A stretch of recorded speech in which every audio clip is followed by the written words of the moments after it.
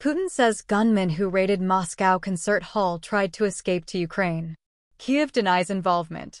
Moscow, AP. Russian authorities arrested the 4 people suspected of taking part in the attack on a suburban Moscow concert hall that killed at least 133 people and believe they were headed to Ukraine, President Vladimir Putin said Saturday during an address to the nation.